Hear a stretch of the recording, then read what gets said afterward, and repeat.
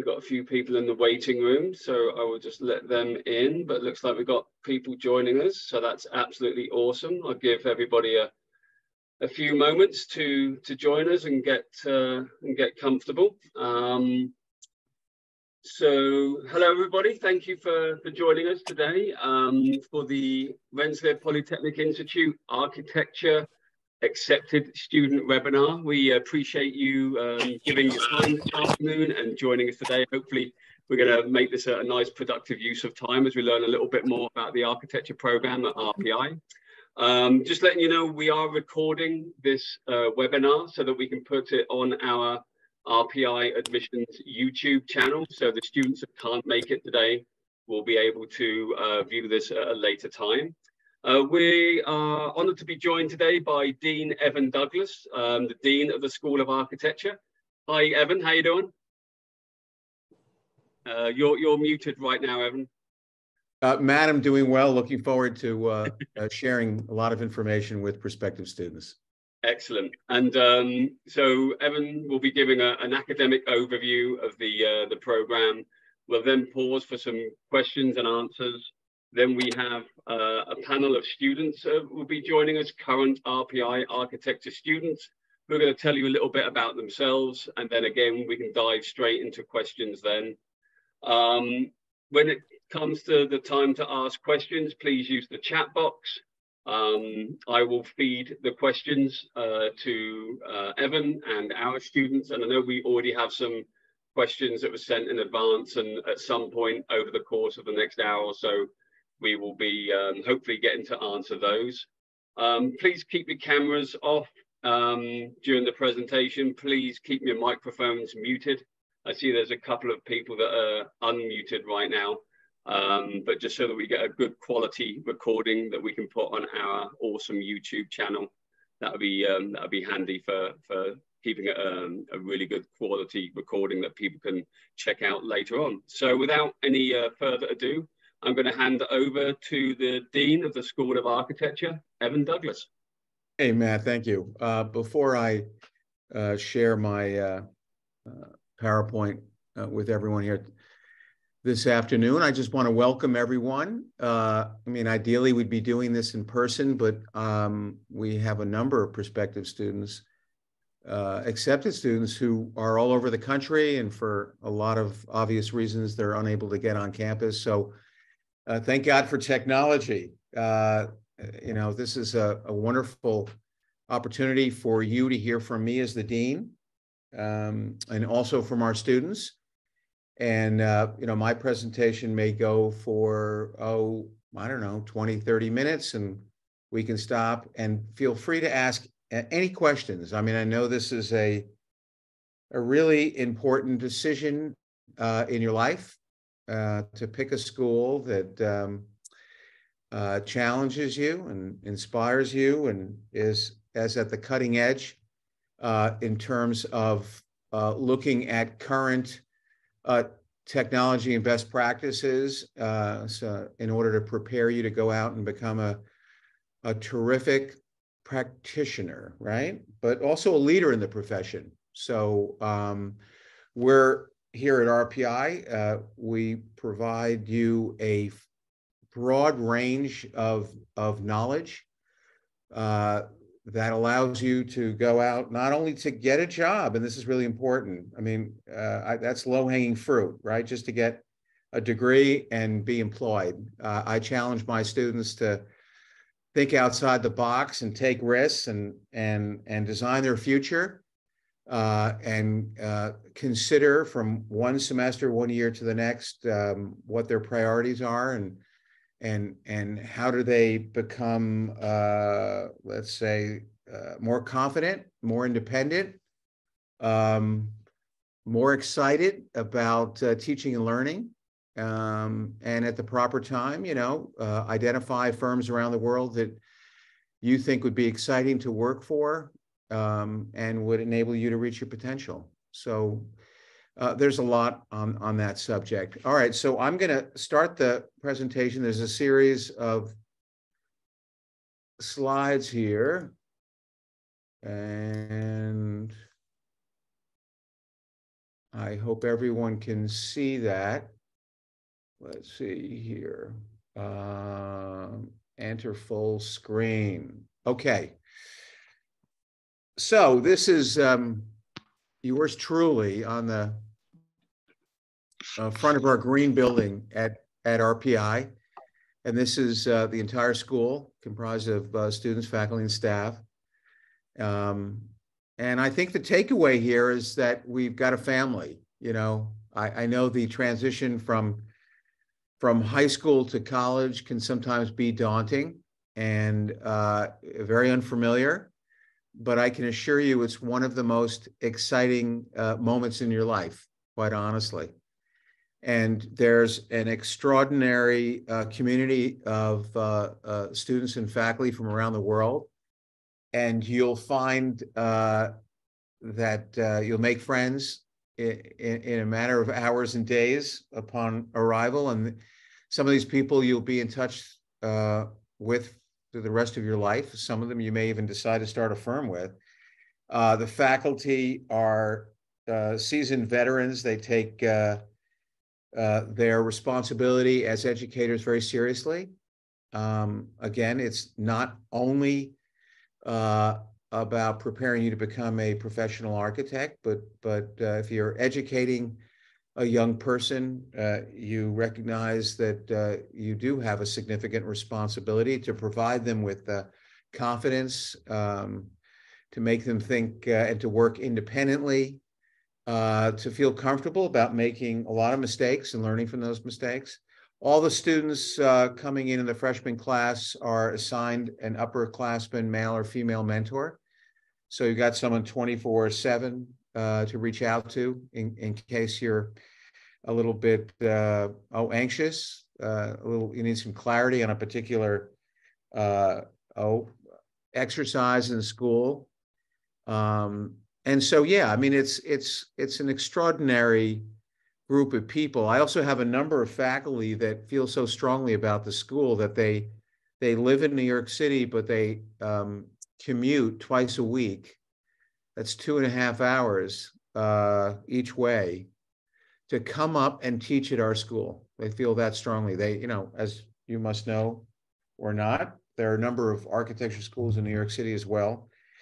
Some of them I used to teach at, and I was administrative leader. And I brought all my great faculty from New York City and brought them upstate. And so I think that's pretty cool. It certainly affirms the fact that community is about a culture of respect, a culture of creative exploration, a culture of learning.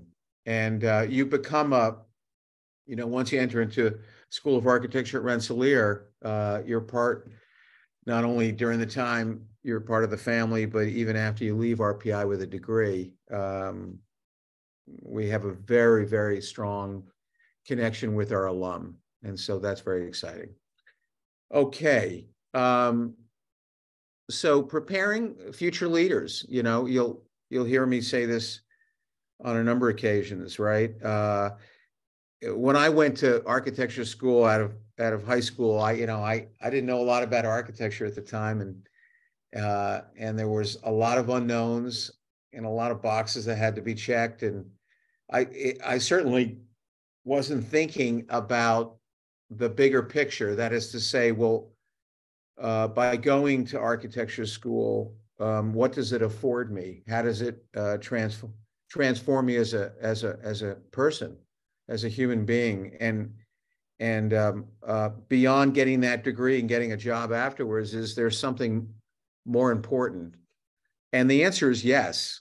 And certainly in architecture, it's a really incredible discipline, profession, because it has an extraordinary impact on the world, right? I'm sure all of you know that there's an existential crisis in the world around climate change, and it's real. And the built environment plays a significant role in terms of either perpetuating it, making it worse, or coming up with a solution. And so how cool is it to be able to enter into a profession called architecture know that there is a collective agenda on the part of professional architects and emerging architects in schools around the world that need to take on questions of sustainability and need to take a leadership role when it comes to rescuing a vulnerable planet. So there are a lot of things that architecture offers for you as the kind of driving force and as a single entity, but you're part of a larger kind of collective agenda. And so the term I would use it's a bit of a calling. You know, I figured this out much later in my life, but within the first year or 2 years of my undergraduate program, I realized, wow, there's something more profound here. And I wasn't really aware of that, certainly before I went to college. And I should underscore the fact that we don't expect our students to know much about architecture when they come in. In fact, 95% of the students know very little about architecture, and that's totally fine.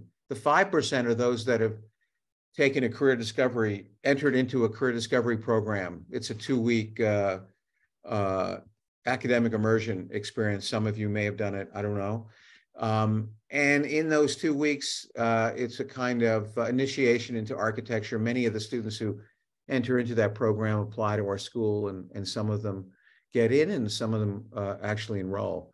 But the reason why I say this is because that's our responsibility to teach you how to move an abstract idea into a drawing, into a model, how to apply your understanding of structures and energy analysis to the design of buildings, and how buildings relate to a urban or a rural landscape, right? How are buildings put together as a kit of parts? All that stuff, right? Software, an incredible amount of opportunity today when it comes to software, being able to essentially create things in a virtual world one was never able to do before. So it's a great time to enter into architecture. And then, you send the file online and it gets 3D printed in our shop.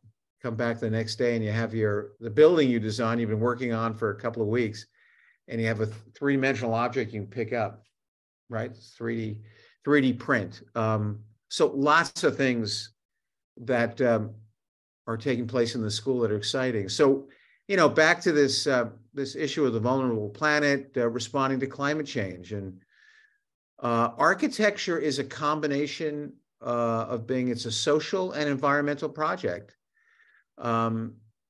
Social in the sense that it affects people's lives, right? If you design a beautiful building, you're not at the front door telling people how to feel when they walk into that great building, but they do experience something, and in the best of cases, it resonates with them, and it changes their whole kind of psychological and almost spiritual relation to the world. So, right, architecture is operating on a variety of levels simultaneously. It's art, it's science, it's engineering, it's technology, it's ethics, right? And so that's really, really exciting to know that when you design a building, and it's usually a collaborative project, and you hand it off right to an anonymous group of people, whether it's a museum or a housing complex or a disaster relief structure or an airport or a hotel, it goes on and on and on. It will have an impact. You move on to another commission, and this building is having a kind of dialogue with the environment, with the depletion of our energy resources. Could buildings be more intelligent? And the answer is yes. I'll talk more about that. But it's also an ethical project, right? You're giving something back to the world that resonates with others. And I use this term, the next planetary strategy. I know that's like a scale of a science fiction film, right? Could a single building actually have cascading effects? And the answer is yes. I mean, there's always, from one moment to the next in history, there are individuals and groups of people who come up with something that's innovative, and it has a profound impact to the extent that it literally may change an entire discipline, an entire profession, and the human species, right? So, I mean, I show this image. It's kind of interesting. When I was going to school, you didn't see a hybrid between artificial and natural materials. But today, there's an extraordinary amount of work taking place in research labs around the world that are trying to figure out how not just plants and buildings can connect, but the buildings components themselves could be redesigned in such a way that they could change in real time. So that's pretty cool. And then, you know, last but not least, making a difference in your lifetime. You know, I'm an architect and an educator, and I'm an administrative leader of an entire school of architecture and have been for about 14 years. And I know that that the school is having an effect on the next generation of architects. And so the project of education, for instance, is something, it's a noble endeavor. And architecture is a noble endeavor, right? So once again, I'm raising the bar here, and I know I haven't gone into great specificity, which I'll move towards as the presentation moves forward. But I wanted to, you know, speak to you in terms of the big picture. You know, here you are gravitating towards something that intuitively you feel like this could be exciting, and it is. You're also gravitating towards something that is just so extraordinary in terms of all the people you'll meet, in terms of all the disciplines that are interconnected.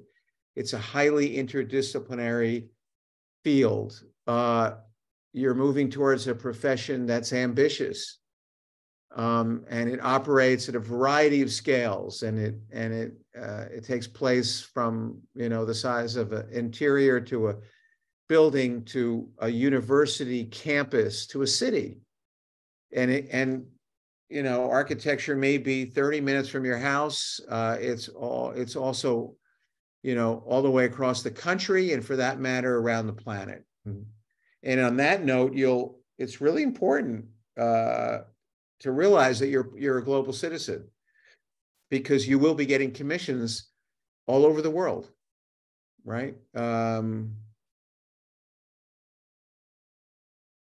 Yeah, and these are just images. They're intended to kind of provoke you, and they've got there's signification in the images, right? Whether we're talking about parks or elevated train rail, or the idea of public space, and the idea of community, right? And how do you? This was a purposely designed page. I wanted to contrast the fact that often architects will create drawings, and those drawings can be entirely theoretical and projective, in the sense they're looking into the future. And interesting enough, which is, you know, it happens throughout the history of the world, sometimes you dream the future and it becomes real. Right. So when I was going to school, we had just landed on the moon, and the idea of landing on Mars was just found in science fiction films. And yet, fast forward today, we've got a robot, a rover on Mars, where there's real footage coming back to NASA on a continuous basis, letting us know what this extreme planet looks like. There has been such a transformation in terms of technology in the last 35, 40 years. It's almost like you can't recognize the architecture and construction industry. I spoke about the software, computers, laser cutting machines, 3D printing, robotic technology. I mean, they're talking about 3D printing structures on the moon right now, and it's a real project. And I actually know colleagues of mine that have put proposals together on that. So my goodness, the era within which you're studying architecture is so advanced and has so many opportunities available to you. Now I want to kind of pivot over to the School of Architecture and what is unique about our school, right? We offer a superior education, and I think knowledge is power. There's nothing more important at this moment in your life than to be open-minded and receptive to learning, and interpret it as a journey. And it's going to have, there'll be bumps in the road. You'll hit walls, and you'll have to figure out how to go around that wall. It's not going to be easy, and that's okay. And that's okay. In fact, all the students in my school, and I've got, a little over 300, many of them were in the same place you were, which is entering into your first year, your freshman year, and having a little amount of anxiety. Will I be able to excel? Is this the right career move for me? The teacher said something and I'm not entirely sure what they meant. And you just have to be patient, and you just have to recognize that, again, your intuition brought you towards architecture, and it'll take a matter of days, weeks, months, and sometimes even years to be able to figure it all out, right? I can assure you within the first semester, our students get very, very excited about what they've learned, and they've created some of the most amazing projects, right? And of course, they're part of that community I spoke to you about. But going to a great school of architecture like Rensselaer Polytechnic Institute is essentially maximizing your full creative and intellectual potential. And I feel strongly about that we have this potential, and some people, unfortunately, never get the opportunity to utilize it, right? To be challenged. It's like a muscle. You got to work it from one day, week to the next. So we've got this amazing program where we are challenging the students, again, to think outside the box, and we're providing them with exercises and skill sets, and there's lots of conversation and dialogue, and there are toys and equipment and tools to work with. And architecture, as I mentioned before, it's a broad body of knowledge, right? From history to structures to computation, to ethics, to law, to business, to art, to communication, to philosophy. I mean, I could go on and on and on. And do you have to be perfect in all those? No, we don't expect you to. You don't have to be exceptional in everything. Architecture is a team sport. And when you move out into the professional world, you'll be working in teams. And everyone will essentially assume a responsibility that works really well with their skill set and experience. But while you're in school, you're being exposed to a tremendous amount of information. And that's exciting. It's like the analogy I use, it's like you jump out of an airplane and you're not sure the parachute is going to open, but it always opens. And again, we have that support system to help you through that. I'm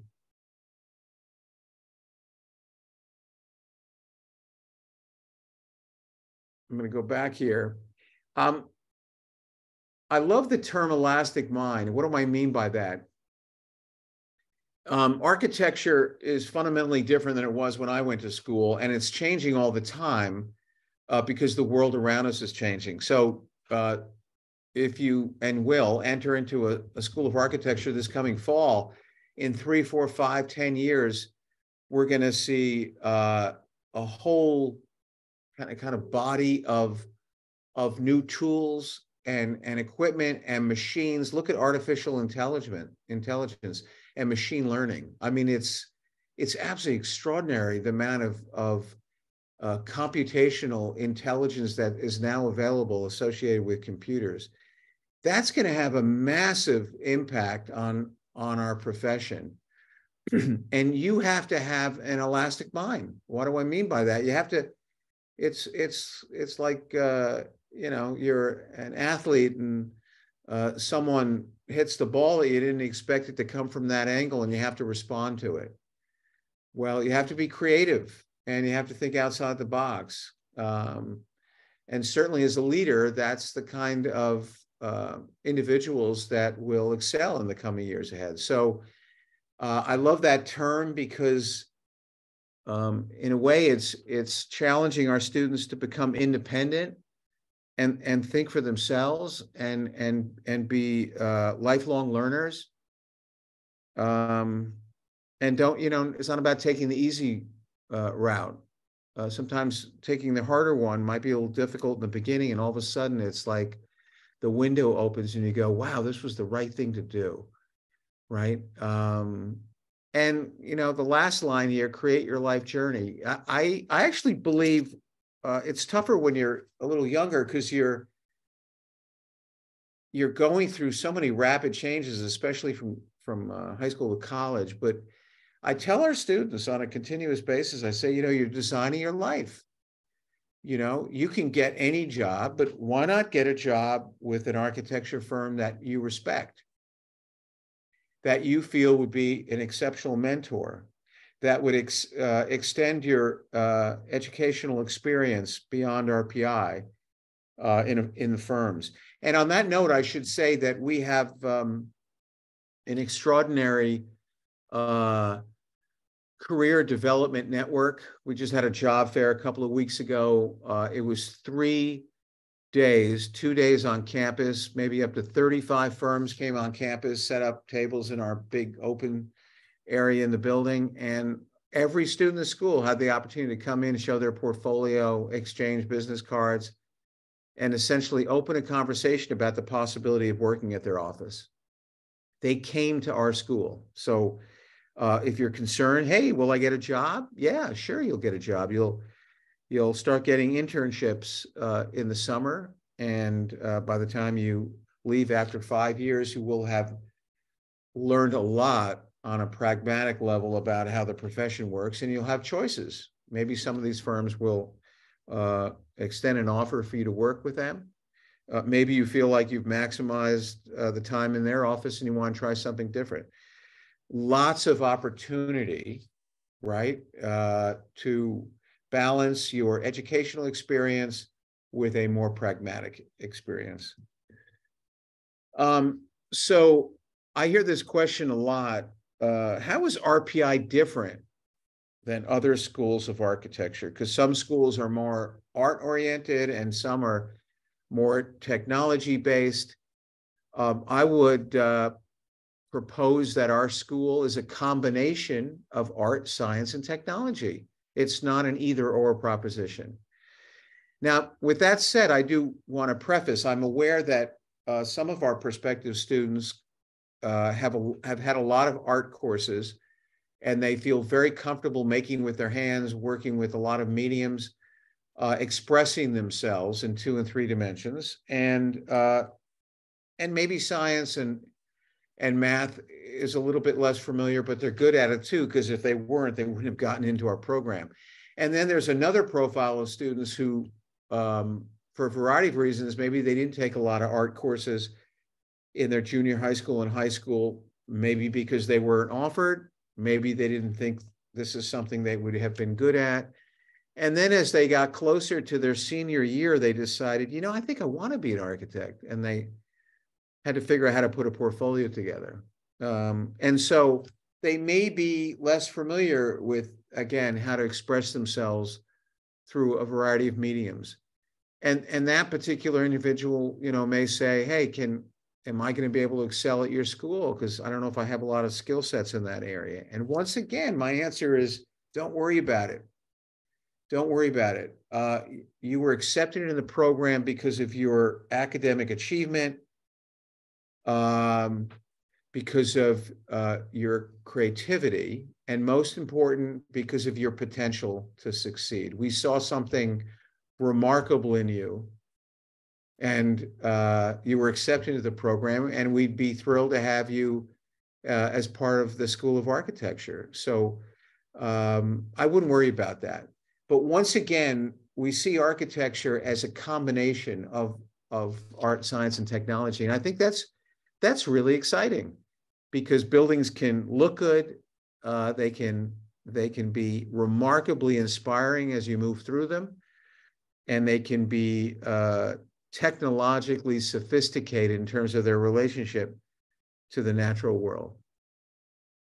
So we do believe in promoting individual expression. Each of you has an enormous amount of creativity, whether you're aware of it or not, and that will come out as soon as you arrive in the design studios. We teach architecture as a form of integrated knowledge, right? And it may not start off that way, because when you first arrive, you're taking separate courses. And some of them have some remote connection to each other, but as you move from first to second and third year, they start to interconnect. And all of a sudden you begin to realize that my structures course is informing my design studio strategies, or something about history theory, architecture as a kind of, it reflects a current civilization or society, right? Buildings are like beautiful books. They have ideas associated with them that are of their time. Offering cutting edge digital design instruction. I mean, look at these images. You probably are thinking, oh, that must be fourth or fifth year. I'm pretty sure that some of this work, most of this work, all three projects are probably in first and second year. Think about that. Right? Can you imagine the amount of skills that you would have to acquire to be able to build a model three-dimensionally in a virtual environment on the computer, assign it a scale to it, and interpret it as something that has a programmatic value, and then it's located in a particular site. Now, I sent all the accepted students to our program, and I'm hoping all of you got an email from me only, 24, 48 hours ago. There's a link in the email where you can download our all-school book. It's a 932-page book. So you may ask, so this is the kind of work you guys do at RPI? Yeah, but we do an enormous range of design exploration, moving from something more straightforward and familiar, like a box, to something that's more contemporary and futuristic, all right? So I assure you, after leaving our program in 5 years, you will have all the skill sets and knowledge to be able to enter into any firm in the world, right, and start working right away. But you will have an imagination and a kind of critical thinking perspective that will prepare you to take on any demand too, right? Schools of architecture should be playgrounds. They should be fun. They should be exciting, okay? And you should be able to explore, depending on what year you're in, what semester, what teacher you have, a whole range of different projects. I've spoken to you at length about the kind of software programs that we prepare you for. It's really, really amazing what you can do in architecture school. And then, of course, it comes out as a three-dimensional object. So the second to last line here, superior fabrication platforms, 3D printing, laser cutting is burning a shape out of flat stock. And then you put a building together made out of planes. And then, of course, we have a robot that can do a whole range of work at 360 degrees.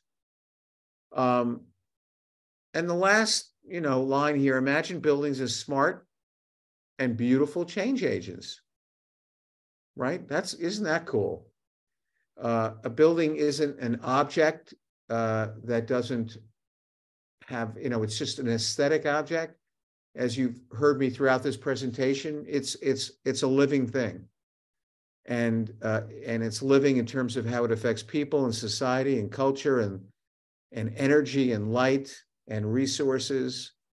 And so, yeah, once again, how cool is it to make things like that? So now making a slight transition, I'm getting a little bit more specific about another area that's important to our school, that distinguishes Rensselaer School of Architecture from other schools of architecture. Now, most architects in the world, and I would imagine every school of architecture, is aware of climate change and has a number of courses on sustainability. It's part of the ethos of their program.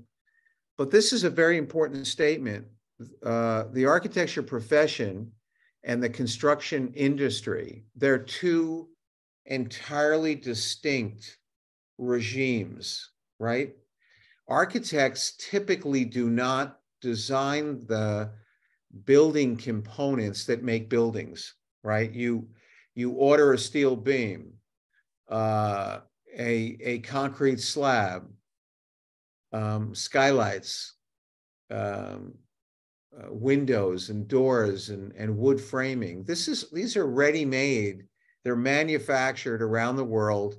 You specify them, and they get delivered to the site, and your contractors put the building together. Well, the nice thing about being at RPI is we have an extraordinary resource in terms of engineering science.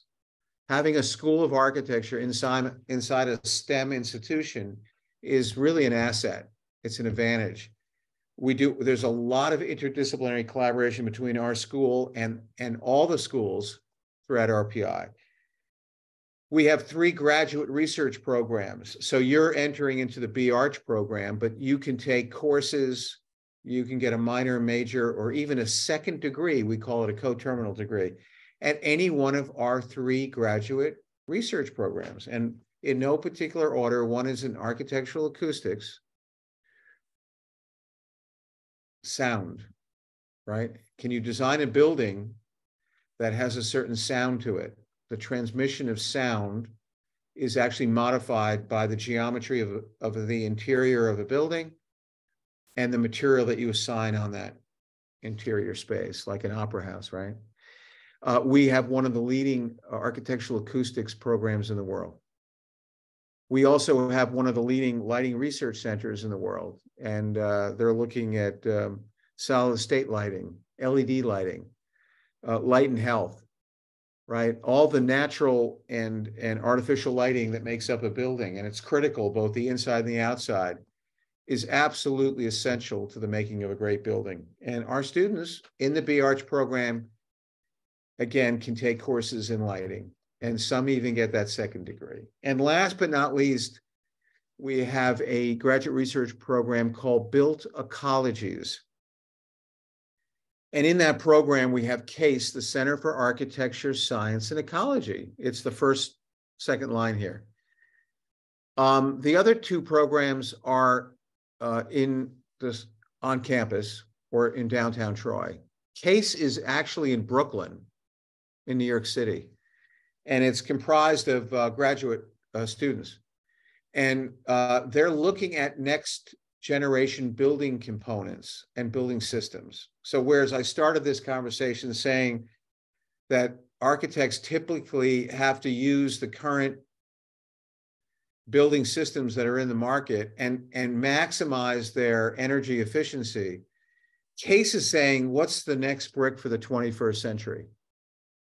And that's a really important question, because the truth is that, relatively speaking, if you were to compare the technology used to make contemporary buildings today with the technology you find in the military complex or the aerospace industry, NASA, it's obviously inferior.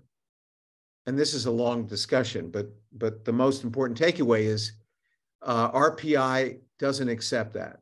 RPI feels that the School of Architecture, it's really our responsibility and obligation to design that new brick. And here are two images of research that's come out of CASE. The image on the right, these are solar tracking lenses, and they move in real time with the sun, and they absorb energy from the sun and then move that energy into a chip, into the kind of brain of the building. And why is this important, this kind of research? Well, all buildings, contemporary buildings in the world are connected, right? There's a kind of primary energy source in a city. Buildings should really be off the grid and independent like plants and animals. All right, and we're working on that project. The image on the left is a kind of eco-ceramic brick. And there's an enormous amount of science built into the relief of that geometric building unit and its angle in relation to sun. So it would be a much longer discussion to explain why these are so interesting and radically valuable. But I just want to point out that you have the opportunity, if you come to RPI, to spend a full semester at CASE in New York City working with the graduate students. And that puts you, I would argue, in a whole nother level than students that are studying at other schools of architecture around the world, okay? Because there's a lot of deep science and engineering inside this research. And most schools of architecture are not collaborating with scientists and engineers. And they're not looking at the question, which is what's the next brick for the 21st century? So here's another topic and another area which I'm very proud of, global citizenship, right? Most schools of architecture offer a study abroad opportunity. I don't know of a school that has as many opportunities as we offer. So our students can spend a full semester abroad with a teacher connected to a host school of architecture in that country, and they can travel to look at contemporary and historic buildings. Our students go to, in no particular order, to Italy, India, China, Argentina, Chile, and we're opening a program in Japan. And so they're life-changing opportunities. I can't stress enough how transformative it's been for our students. 75% of the students entering into the 5th year have had a cultural immersion experience at RPI. And you leave that, that environment that you're so familiar with, and you're now confronted with something that's extremely new, and etiquette, cuisine, architecture, language, cultural legacy of the place. It goes on and on and on. And I can honestly say that when the students come back, they're a different person. And they're more curious, they're more excited to learn. They can't wait to get back to visit that country and other countries. And their head's a little bigger, a little difficult to get into the classroom sometimes. But so that has been an invaluable extracurricular and academic opportunity for our students. We're really proud of that. And of course, I'm a major proponent in support of diversity. I think schools of architecture should reflect the world at large, not just the town that we grew up, the village and the city. And so I have students from around the world. 60 to 65% of my students are female. Very proud of that. In STEM institutions, engineering in particular, it's notoriously male, although RPI has made some great strides there. And I think they're up to 30% female, but I'm 60%. And I think that's really great, right? And we respect our differences, our ethnic and gender and cultural differences, and we celebrate them. And of course, you know, there are advantages on a professional level. I know for a fact that many of our students who've entered into the study abroad program have in fact made friends during that semester away. And this particular individual friend might be a future partner in a firm, might be someone that they'd keep in touch with to help them get a job in another country. So once you open up this kind of larger international platform, it has cascading effects, opportunities for you throughout your lifetime, right? Very proud of that. I would also argue that the School of Architecture at Rensselaer really believes, you know, if you heard me talk about it as a social project, we believe in community engagement. We see architecture as an activist field. It can do things to change the lives of people. We work with Habitat for Humanity. In fact, we've had a studio where one of the students had a design project that they thought was so beautiful. It's now in construction documents, and we're hoping within the next 6 months to break ground. That means a student in my school has designed a house for a marginalized community, you know, a poor community, right? But the house is beautiful. It's going to be well built. It's going to be energy efficient. And once that gets built, I think this is going to open up a whole door for the School of Architecture, our program, to do more buildings with Habitat for Humanity. You know, I could go into great detail. I've set up collaborative relationships with a number of cultural institutions throughout New York State, where our students get to propose design schemes for that institution so that they understand the power of design, and the students get to see how architecture can actually affect others. And so it's been a great experience over many years. We have internships available to our students for the City of Chicago Planning Department. Actually, all expenses paid. I've got sponsors, a lot of philanthropy in support of our students in my school that cover the expenses for this summer. Up to 5 students can live in Chicago for free and learn about urban design. We also work with young students in Schenectady, middle schoolers that are trying to think about architecture, you know, as a very, very young person. And our students actually are teachers in that program on the weekends, right? There are workshops. Some of the research in our graduate research programs has had an impact in other parts of the world. Coconut husks are usually thrown out in many cultures around the world. And I've got graduate students in CASE that have figured out how to, as a byproduct, bring it back in as a modular component that they can actually build, again, a kind of modular brick out of a material that would typically be put to waste, right? So really exciting. And we've done installations even in Ghana, Africa.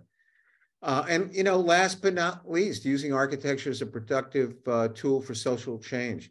The 2 images at the bottom of this slide is an exhibition in the Tang Museum in New York State. A lot of our student work is exhibited in museums, and it's published in books.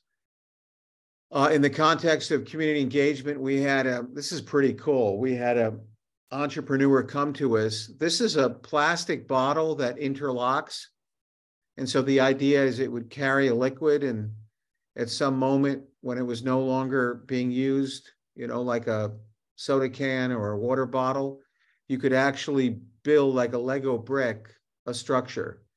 And he was interested he came to us and say, how about a disaster relief structure? So again, there's a long story about this, but it's so interesting when you start thinking about ways to move an idea into a drawing, into a model, off the computer and go full scale, and then say, can we help other people, right?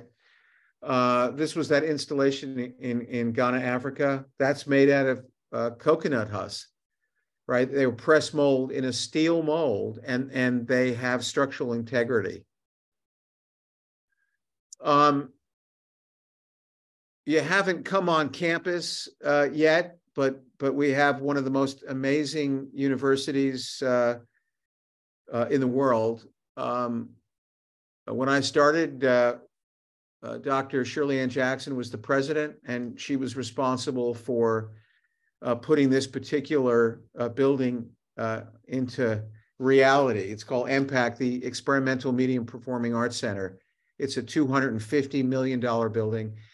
All my lectures are in this space, and we've had international conferences.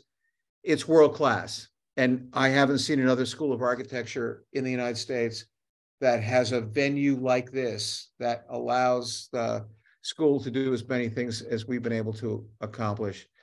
Dr. Marty Schmidt is the new president, started last summer, former MIT provost, and in the short time he's been at RPI, nothing less than transformative. So I can tell you that the leadership at the highest level of this institute is world-class. The image on the right actually is a photograph of one of the interior research rooms in this complex called MPAC. And this is a structural frame that's being suspended by cables.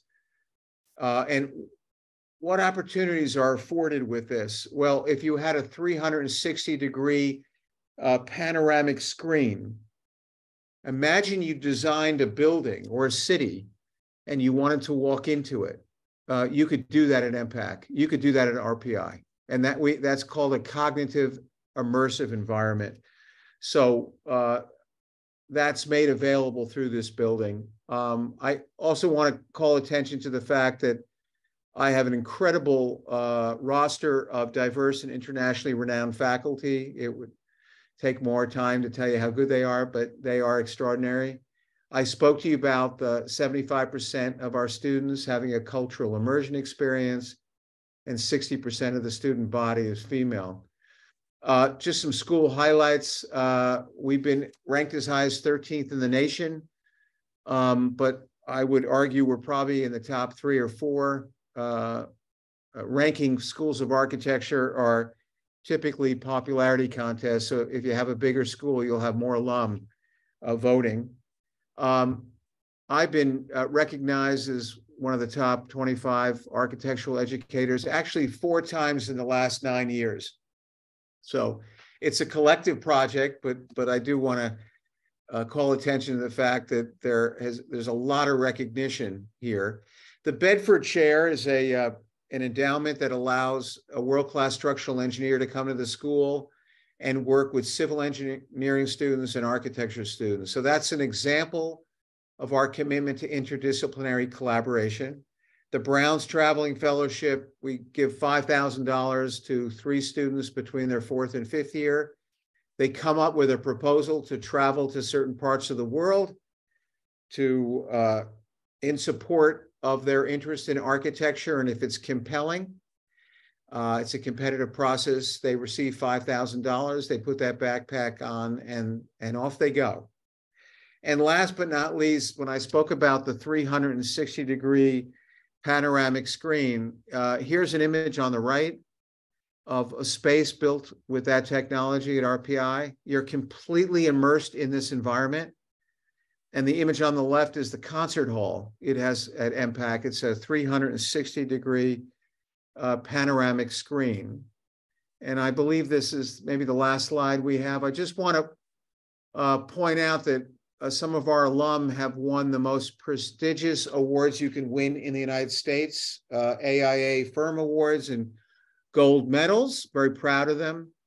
I urge you to take a look at the Influx book. You have the link to the flip book. You're not going to find a book anywhere in the world like this. It's got maybe 2,000 images of student work. And if you just spend a good 20, 30 minutes, you'll realize how special that place is. All of our students have been placed in firms. So I told you before, our professional career development network is extraordinary. And that alumni base is a part of a larger family. So I will stop sharing. And I am now, let's see, maybe we should, Matt, should we go over to the students? Yeah, shall we, let's transition. And thank you for that, Dean Douglas. That is a fantastic overview of the School of Architecture. So yeah, I think this would be a nice switch of gears, and maybe our student panelists can join us for their little introduction to tell our guests a little bit about themselves, and then we'll just go into a general question and answer for everybody.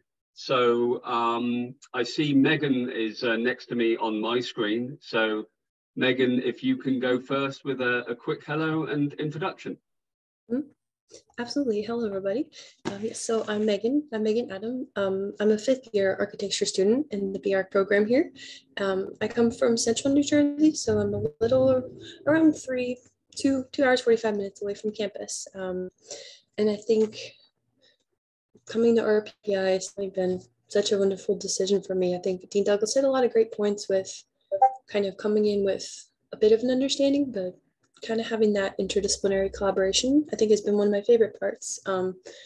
Kind of beyond academics, I am involved in, we call it AIAS, so it's American Institute of Architecture Students. So that's our mentor-mentee program. So I've been a mentee in that program since I've been a 2nd year. So I've really enjoyed being able to do that. Kind of beyond academics, I've been involved in the Newman Catholic Fellowship on campus. So working a lot with our parish here and some of those other faith groups on campus has been something else I've been interested in and have gotten more involved in. And I guess for me, I would say being a 5th year, I've taken at this point 10 different studio projects. I've had a lot of different perspectives and prompts, but I think my favorite project I've been working on is my final project, my thesis.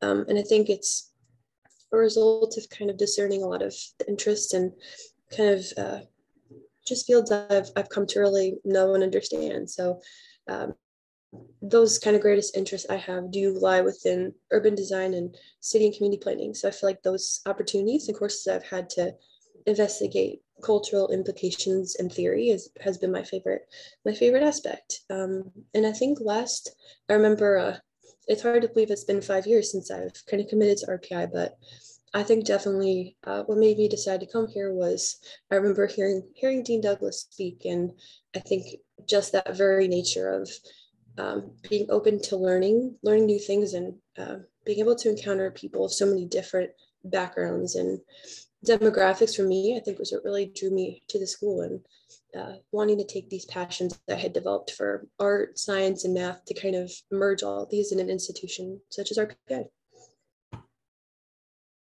Thank you, Megan. That was great. Appreciate it. Yeah, thank you so much for that, Megan.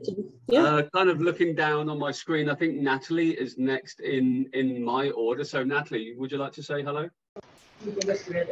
Hi, everybody. I'm Natalie. You'll have to excuse any background noise. I'm currently in the green building, which is the architecture building. I'm in my studio trying to prepare more for my final on Wednesday. But I'm a 3rd year, and I'm from Tennessee, so a little bit further from home. But I'm actually a transfer student, so I transferred in last year at the beginning of my 2nd year. And nothing was wrong with my previous school. I just, the architecture program was like 5 times the size that it is here, and it just felt really impersonal. And, I'm sure COVID had an effect on it as well, but actually part of my journey coming to this school, I'm not sure if Dean Douglas remembers this, but I actually gave him a phone call about this time. What would that be? 2 years ago now.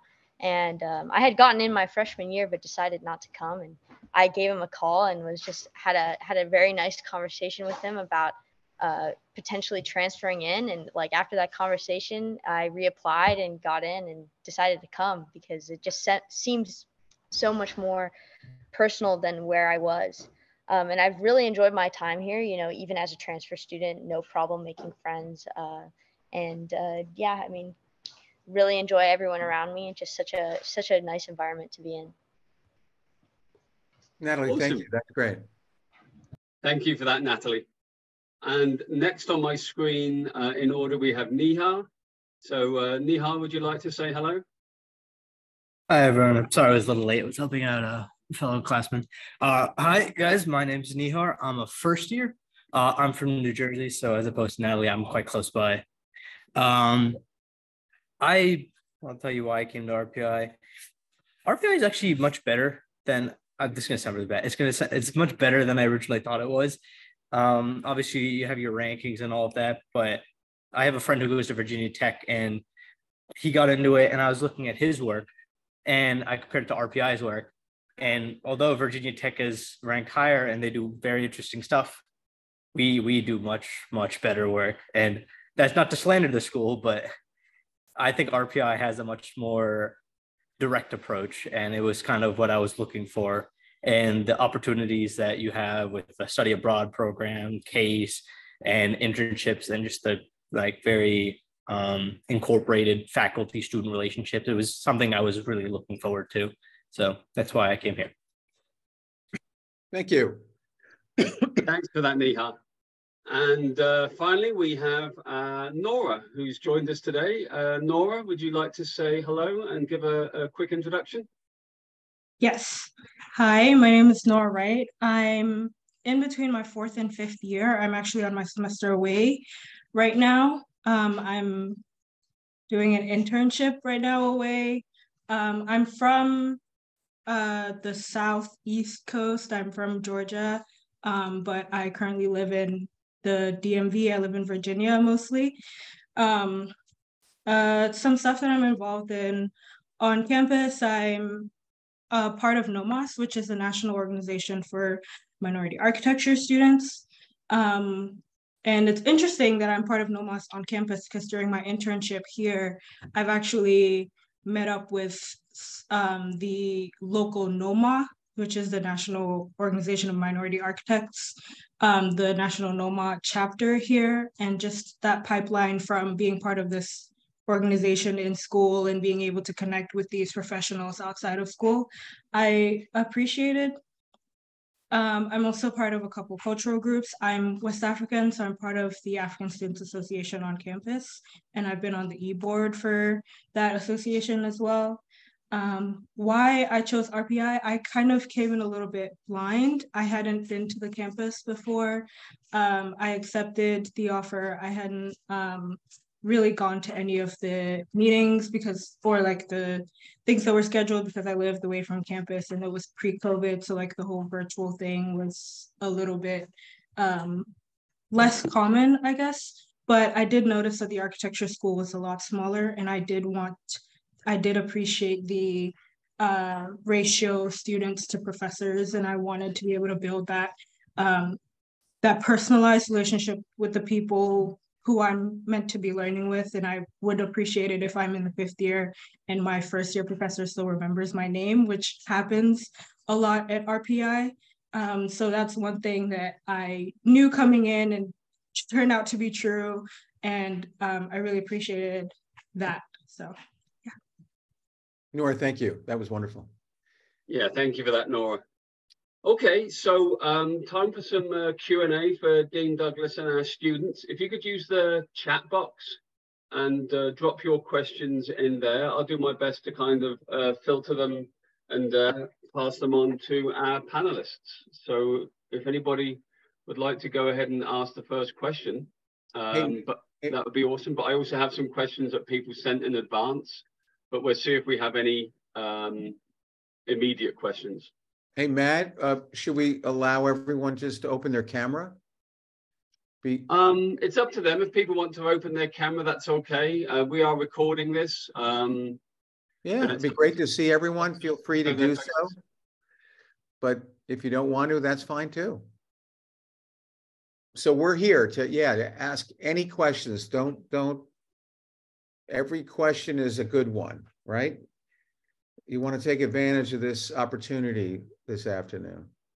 Maybe, Evan, if you could talk a little bit about the ARCH program. and the requirements that the students will do to satisfy that? Yes. So I don't know, it may have been 5, 6, 7 years ago, the entire institute launched an ARCH program, and the schedule and requirements were common through all 5 schools. Currently, we have migrated over to a slightly modified version, which is in the best interests of the School of Architecture. So you're going to be hearing about the ARCH at the institute level, and then you're going to say, well, does that apply to the School of Architecture? And the answer is it does, but in a slightly different way.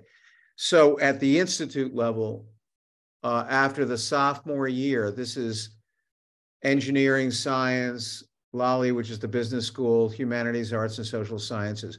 4 of the 5 schools, not architecture, after their sophomore spring semester, they stay on campus the entire summer.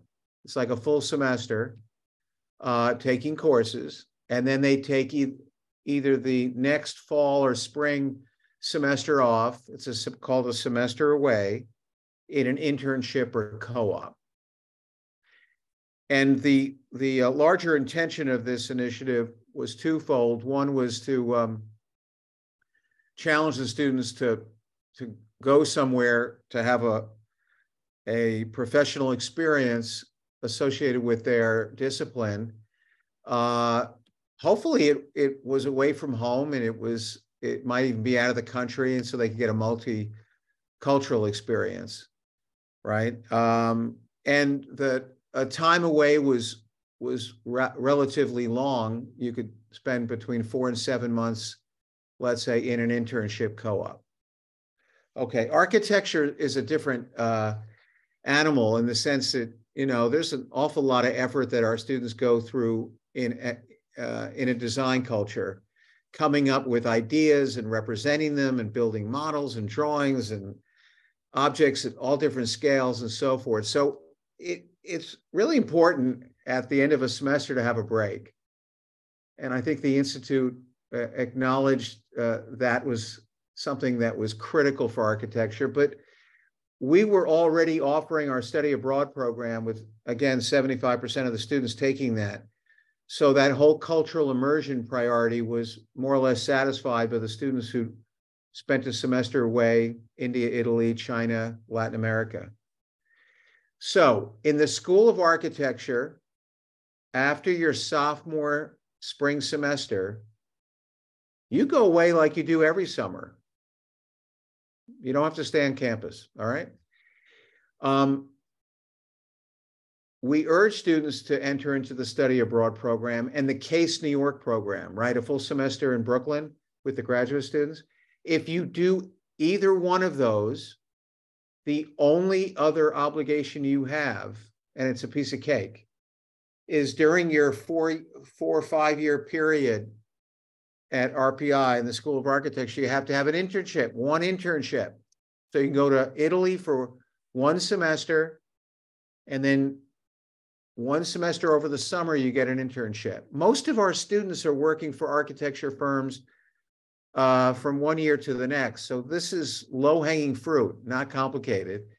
If they go to CASE for a full semester, you got to do 1 internship. If for some reason they do not enter into the study abroad program or at CASE, and there are exceptions, there are students who, for whatever reason, choose not to do that, might be financial. Although we do provide financial support to students who want to do the study abroad program. They just have to fulfill 2 internships in the summer. So it's relatively easy, accessible. It still gives you, unlike the way ARCH is played out with the other schools, it gives you an enormous amount of flexibility, and you get to control what you do in the summer, right? Away from RPI. That's really, really important. So that's the ARCH. And hopefully for anyone who was a little confused about, well, what are you guys doing? That's what we're doing. Nora was in the earlier model which was similar to the rest of the other 4 schools. And we've transitioned over this fall to the new model. But I'm sure Nora had a fantastic experience on that internship semester away. Our students make the most of whatever they're confronted with. So, okay, so Matt, we think we got that one down. We've checked that box. Are there other questions for either myself or?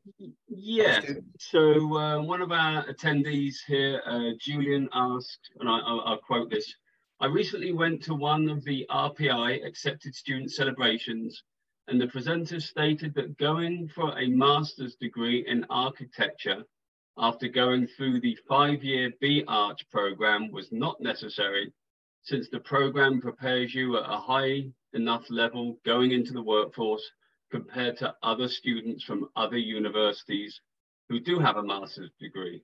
And would you agree with that? Okay, good, very good question. So, and I at the in-person on-campus open houses, we have a lot more time, so I'm able to go into this in great detail. Think of it this way: there are 2 profiles of students who will enter into architecture. One is someone who's 17 years old, which 17, 18 years old, those that are attending this event. And in high school, your junior year in high school, I want to pursue architecture in college. So you apply to a school of architecture with a B-Arch degree, a Bachelor's of Architecture degree. It's 5 years. And that's the program that I entered when I was your age. 5 years to study architecture. It's wonderful, right? There are a number of students throughout the United States who do not know when they're about to graduate high school that they want to be an architect or a doctor or an engineer. They actually do not know what they want to do for the rest of their life. And that's okay too. Everyone figures things out differently in the world and in a different time. So they'll often go to a college, a liberal arts college, get a 4-year degree. And at some point during those 4 years, they'll wake up one morning and go, I think architecture is my calling. That's what I want to do. I figured it out. So they have to finish their 4-year degree and apply to a graduate program called an M-Arch program versus a B-Arch program. And an M-Arch program is an accelerated architecture degree between 3 and 3.5 years. Okay, half of the students in the United States that are practicing architects have a B-Arch degree, and they have their own firms and they're leaders in the world, right? Having a B-Arch degree has absolutely, you can do everything you need to do as a practitioner. And then the other half are those that figured it out later in life, wanted to be an architect, and they went through that accelerated program. By the way, we have both programs in our school, but at Rensselaer, the B-Arch program is huge. I mean, in the sense it's, 280, 300 students versus 20 in the M-Arch program. So we do have students who enter into that graduate program. All right. Both of those programs allow you to become a practicing architect. One is not better than the other. But the 5-year degree is wonderful. If you know who you want to be, what you want to study early on in your life, you are doing the absolute right thing. Now, why would you get a graduate degree in anything now that you have a B-Arch degree? Because there's something called added knowledge. At some point, during your 5 years, you may say, I would love to get a graduate degree in civil engineering, so I have a little bit more knowledge about structural engineering or computer science or architectural lighting, architectural acoustics, or the built ecologies, right? Or business. So at RPI, we call it a co-terminal degree. You can actually stay on campus for 1 to 2 years and get a master's on top of your B-Arch degree. You leave the university with 2 degrees. It's a competitive world out there. There are advantages having 2 degrees. You don't have to do it, but you may want to do it, right? That's the difference. Now, I'm a professional architect. I'm also an educator, right? And I have a tenured position at RPI as a faculty member. In order to get that tenured position, I have to have a master's degree, right? So there are some architects who want to practice and teach, which means they've got to get that second degree. Okay. We do have something called an MS Arch. It's a one-year post-professional degree program. It's probably the fastest way to get your graduate degree at Rensselaer. And so you could do the B Arch, 5 years, plus the MS Arch. Happens to be located at Case in New York City. So you could live in New York City and get your graduate degree. So hopefully, and that's a long way of saying you have chosen a perfect path and you're set up to become a practicing architect. As you move through this academic experience, you will change. Certain things you weren't aware of may become more interesting. And not everyone does it, but some of our students decide they want to get a second degree, and we'll support them in any way we can. Okay? Okay, thank you for that, Evan.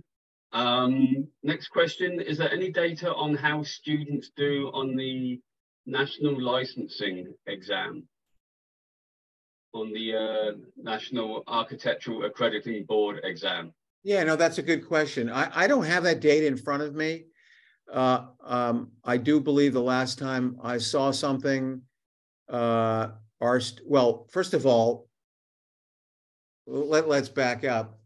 We prepare our students to become practicing architects, which means that the entire curriculum is structured in such a way that our students just have to go an internship for a few years in a firm and they can take the test. All right, so there's a pipeline that's very, very smooth. I don't have the data on how well we do, but I believe the last time I saw it, it was quite impressive. It really was. And there were areas in particular in terms of building technology that our students excel in. So when you look at that influx book and you'll go, oh my God, the design work in that school is off the charts crazy. Can I also assume that they know how buildings are put together? And the answer is they know how buildings are put together really, really well. They take it very, very seriously. So this is a long-term journey. You know, I use the analogy, a gymnast peaks at the age of 12 years old, and then they have to figure out another profession. An architect can be doing some of their best work in their 70s and 80s and 90s, right? So how beautiful it is, right? You just, every year you learn more, you become that much more knowledgeable and confident. Your network, both in school and out and beyond RPI, expands. And assuming, you know, you would, not everyone wants to run their own firm, but certainly many of our graduates have been very successful in terms of becoming founders and principals of firms, right? So no rush. I would even argue that after you leave RPI, you want to associate yourself with top firms, because the internship, learning how to put buildings together, contracts, client relationships, the whole thing, it takes a number of years. You be patient. Absolutely be patient. Everything falls into place. And before you know it, you know, you're on the cover of Time magazine and Architectural Record, and people are calling you up, asking you to design their house, right, in their museum. So the most important thing you should worry about right now is the selection of the architecture school, right? What's going to inspire you and allow you to reach your potential? That's your priority. I wouldn't worry too much about the profession too early. Okay, thank you for that, Evan. We've got quite a few more questions coming in. So is it possible for students to do both the Case Center for Architecture, Science and Ecology and study abroad? Yes, and they have to excel. That's quite a that's a challenge in the sense, because they have to fulfill all their courses on campus. But the answer is yes. And now that we've moved over to this modified ARCH model, I think we'll be able to have more students do both. Okay. I learned about the co-terminal program, and this is applicable for the B-Arch program. And what are the typical masters that students pursue after doing the the B-Arch? Well, that I mentioned, that's a similar question to the one I was asked before, right? You can get your B-Arch and you can get your master's in lighting, your B-Arch, your master's in architectural acoustics, in built ecologies at Case, in civil engineering, right? In business, MBA. It goes there. In other words, you can take your second graduate degree, could come from any of the department and schools at RPI. There's no pigeonhole here. A lot of flexibility. And you don't need to know that when you enter into the school. There's no rush. There's no rush. You know, we want that transition to be exciting and empowering, right? So we don't want to overwhelm you with too many things right away. I will say some of the non-architecture questions, I'm actually going to email the students after this with answers, but I want to do the architecture questions now while we have the panel and the dean of the school. So maybe Megan, being a fifth year, can you talk about the studio culture at RPI? I think that was one of a good question from Sebastian. Sure. Yeah, exactly too. And right, being in the program for 5 years, I've definitely been exposed to studio, and right, it's just part of it's second nature at this point. But I think from very early on, from my very first semester, I think Dean Douglas had mentioned it during the presentation, where being a part of the architecture school and your cohort in particular of your same first year students, these are the people that you're spending so much of your time with, particularly in studio. You'll spend majority of your time there, and a lot of new things to learn with technologies, with someone like me who had never used laser cutter before. I didn't know what an X-Acto knife was to kind of cut and make my model. So I feel definitely that's something that I always speak about when people kind of ask me about school is the studio culture itself. I definitely, I believe this space, and in our school, it's on the fourth floor. It's a big open space. So you're constantly working with and seeing the work of people in your own section, but also everyone else in your program. And I feel like that is just such a great way to be able to learn from other people, to ask questions. I feel like coming into college, it was something I didn't really do, or maybe wasn't as comfortable with at first, saying, hey, I don't really understand this. Can you kind of help me? I know we have the same assignment for digital constructs too. So I feel like the studio culture gets you more comfortable with talking to people around you, asking for questions. And my closest friends have definitely come from architecture. My 3 other roommates are in the same cohort as me. We met during first year. We worked in a class together in a group, and they definitely have been the most consistent friends that I have. So I feel like that is something that's established first year, and especially as you get to know people more, it carries through even as you go through second, third and fourth year with your comprehensive design studios, and kind of being at the point where I'm at now with final project and thesis review. That same bond has still definitely still resonated and still exists. You want to go and see everybody else's work. So that's something I'm looking forward to doing tomorrow when my other classmates start their thesis reviews. Cool. Natalie, do you want to add anything? I think you're actually in one of our studios right now, correct? Yes, I'm on the 3rd floor studio. Our final is on Wednesday, so we're all preparing. But yes, studio culture is great because there's a lot of things that are maybe simple that you're not really, like, the professors don't straight up spell out for you, but so at least one person in the studio usually knows how to do it or what's going on, just either from learning it themselves or some previous class. So it's always really nice to be in studio and talk to your classmates. And yeah, I mean, I've made a lot of great friends. I make a lot of great friends every year in studio, but RPI also has this really good opportunity called Vertical Studios, which you can take during your 3rd, 4th, and 5th year.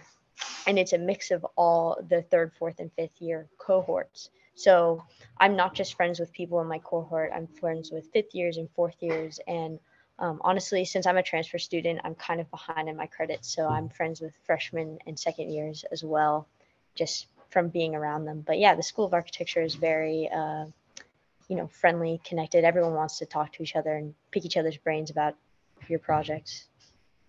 Awesome. Thanks, Natalie. Neha, as a first year student, how would you describe the studio culture, especially amongst that cohort of incoming students this year? Yeah, so I found that compared to the upperclassmen that I've talked with, our studio is actually a much more tight-knit community. Like everyone worries about the competitiveness, and while that does exist here, it's much more like unified space. I know Megan was talking about that the fourth floor is a big open space. I'm sitting in it right now, and it is a long, I'd say maybe 100 feet long, and there's usually just people on people, and you can always find someone. Like you may not know a lot of people, but everyone just goes up to anyone, starts talking about anything. Could be related to the work you're doing, could be a question of something you don't know, or it could just be hey, how are you doing? And honestly, I really love it. I've met so many random people that I honestly never would have expected I would have ever talked to, and it's a great experience. I honestly, like, I had my final 2 weeks ago, and I'm still here, which is kind of sad, but it's to me, I enjoy it. And my mom says I should get a life, but in my defense, I'm focused on my work, and my friends, they all understand my struggles and they do the best they can to help me out. And that's why I think studio is just it's not just a great class, but just the space in itself is a great environment. That's awesome. Thanks, Neha. And finally, Nora, would you just like to tell us a little bit about your experience of studio culture? Yeah, I mean, without echoing too much what the rest of the panel has said, studio culture is one thing for, being in the Green Building with all these other architecture students. One thing I love about the Green Building that I haven't really noticed in other buildings and other schools on campus is the fact that, like, if we have a group project, there's always a space for us to go to and sit and meet and work on that group project together. And it doesn't have to be you bonding with just the students. In, like Natalie said, just the students in your cohort. But when I was taking my DD studio, I'm pretty sure Megan was also in that cohort, and I got to meet her and I got to meet some of her friends as well. And my first year was interrupted, unfortunately, by COVID. So I hadn't really had the foundational, meeting of students in other years. And I think the vertical studios kind of facilitated those connections. That there's a lot you can learn from the people who have come before you, and there's a lot you can learn from the people who are coming after you, and there's a lot you can teach both ways as well. And I think that the Green Building is a great facilitator for that. So not to be biased, but it is kind of my favorite building on campus. Yeah. That's awesome. That's a really great answer, Nora. I really appreciate that.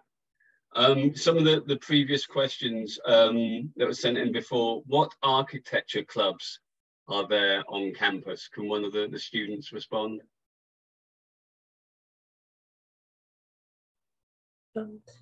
Yeah, I was gonna say, I know just the general overview, there's the AIAS, so the American Institute of Architecture students, kind of more open to everyone too. And I know incoming first years, they'll be assigned a mentor. And so that's within the umbrella that program runs to, and everybody else kind of feel free to insert or say if I forget anything too. That's one of our main ones. And then the other one, which Nora was saying she's a part of too, is NOMAS, the National Organization for Minority Architecture Students. So those are the larger kind of two umbrellas. I know it was something that was here on campus when I was a first and second year, and I believe it might be coming back, but it was called CANstruction.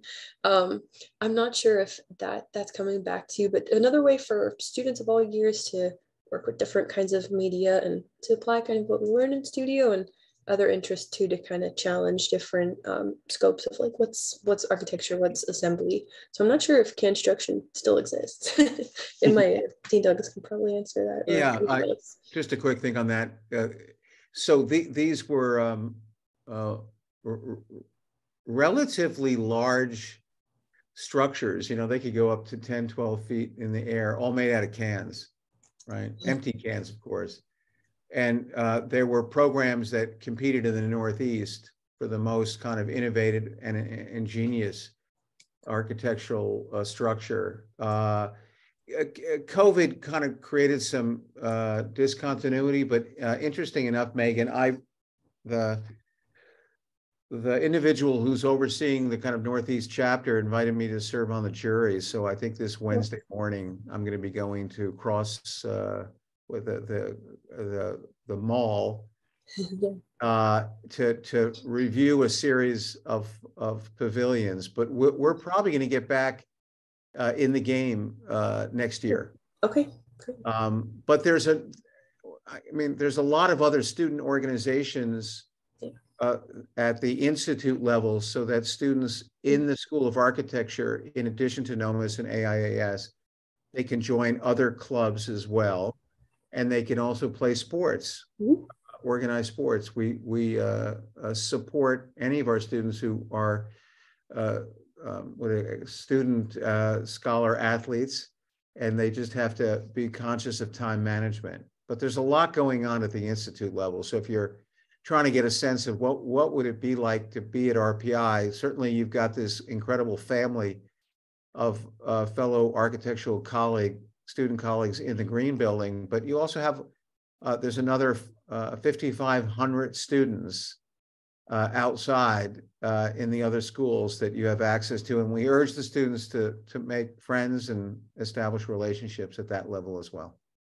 Yeah, awesome. There are over 200 clubs, as Evan said, on campus. So it really is something for everybody. Okay, a student was asking about advice on a laptop for architecture students. Obviously, there's many different types of laptops out there. I see Nihar just raised his hand because he probably went through this less than a year ago. So thanks, Nihar, if you could give some advice. Yeah, so I'm on something called the Dean's Advisory Council. Like, you get a couple representatives from each year that meet with the dean once or twice a semester. And this is something I just brought up because obviously, if you look on the school's website, they offer two computer packages, and one of them is I think it's the Lenovo something. It's about like 2,700.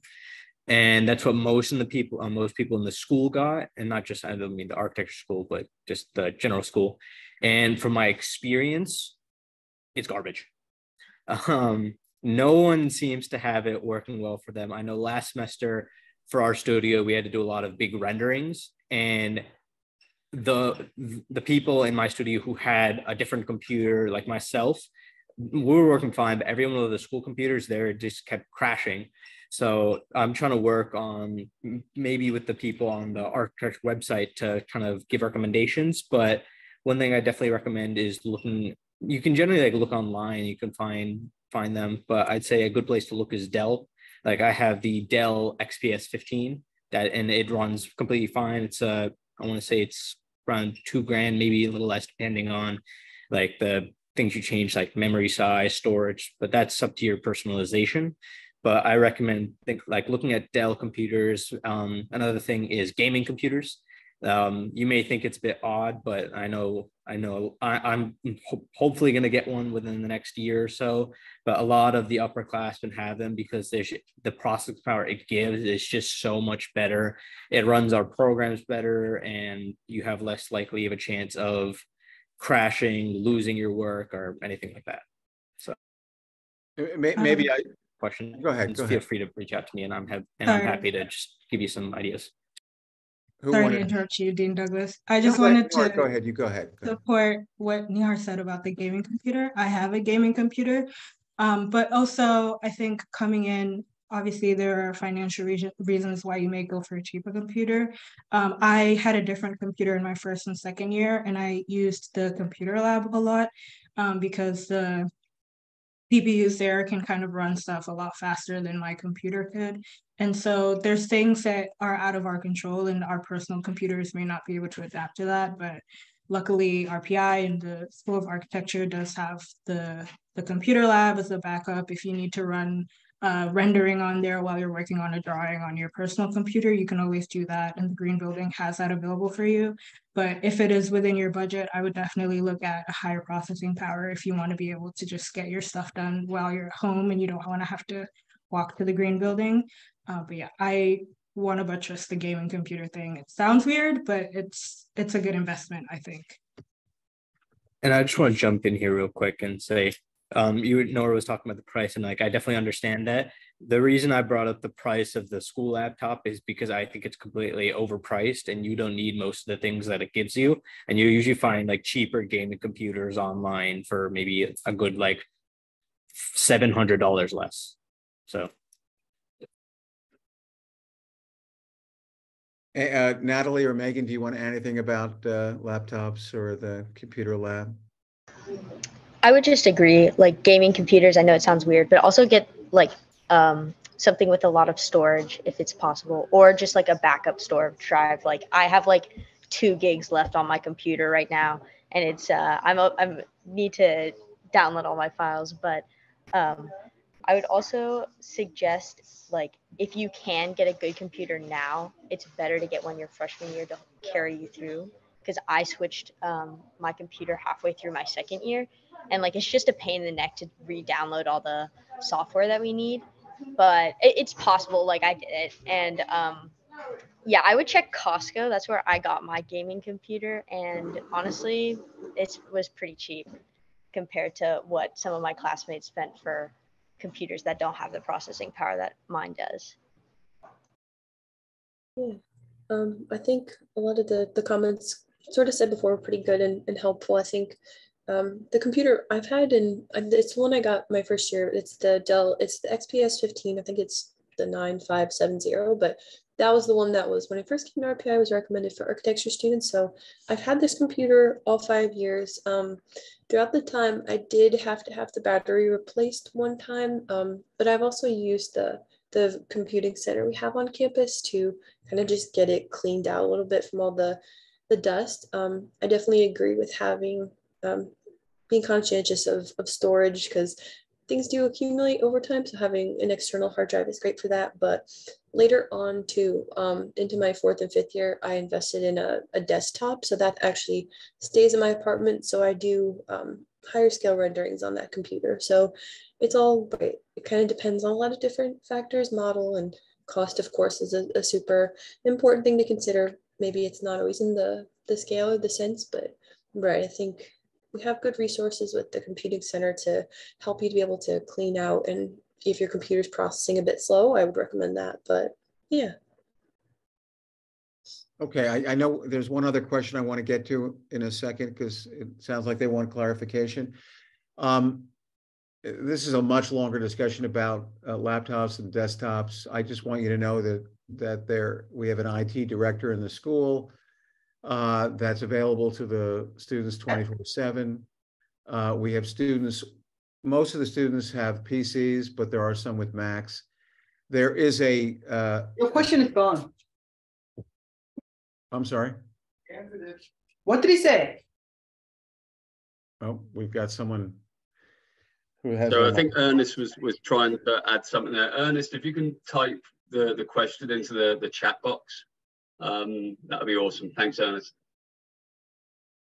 Yeah, so things are moving at high speed. So is it possible that you'll get equipment when you first come in, and it has to evolve and change and be accessorized with desktops and so forth? Of course.